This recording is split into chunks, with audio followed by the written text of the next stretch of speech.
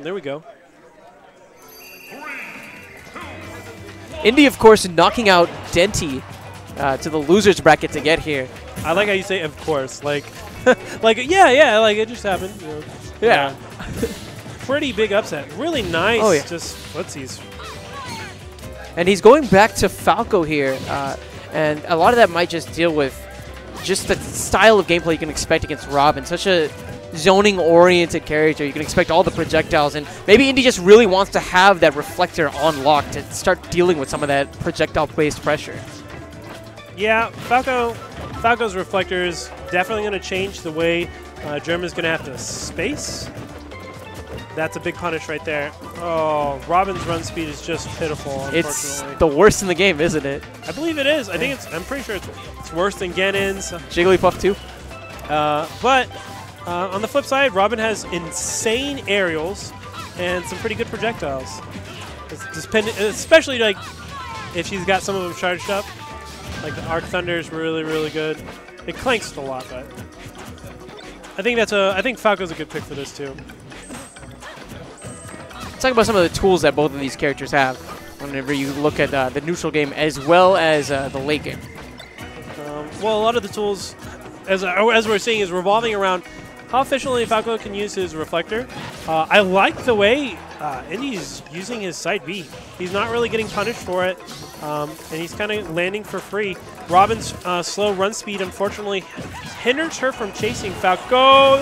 But when you got aerials like that, do you really need to chase? Yeah, when you can just do like Fox up smashes as you're like up air, that's what happens. That's what happens. Oh, I would really like to see an Arc Thunder reflected.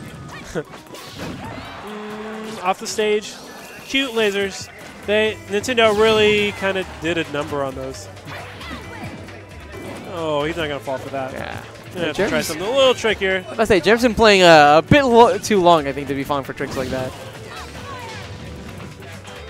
Yeah, guarding the center of the stage with his arc fire. Ooh. That empty hop nose Ferratsu. Oh my god, that was beautiful. Empty hop jumps are really good, and then when you attach it into an aerial like that, oh, got from the back too. The damage that's being dealt and the damage that's being recovered, so solid. Jerm is looking crisp right now. He doesn't have that 11 sword though, and Indy's going to make the most of that opportunity. Fearless as he goes for the up air. I really like that. Nosferatu is like a really, really unique move. There's not very... Oh, okay, cute.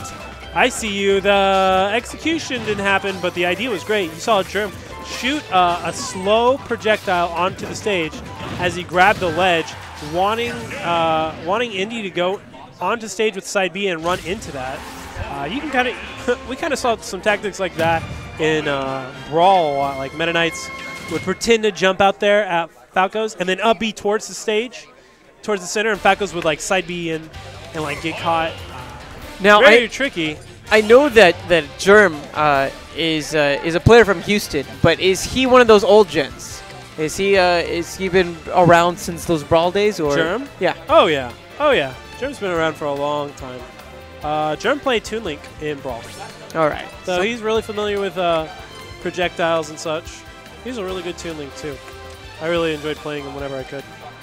He kind of became, I think, more inactive towards the end of Brawl, like a lot of people did. But Smash 4 happened, and eventually a lot of the Brawl kids came back. It was good.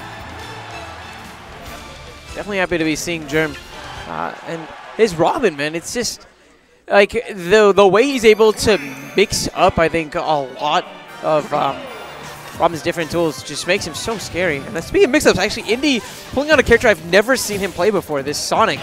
Oh, yeah. I don't know how this is going to do for him as far as the matchup goes, though. Yeah, he plays, I was talking to him a little bit earlier. He plays Sonic. He plays Sonic, Falco, and I guess Marth. He's trying to pick up Shulk. He doesn't generally like to do Sonic's bread and butter combos. He likes to be a little bit more creative. That was a lot of damage. That was cool. Yeah, that was nasty.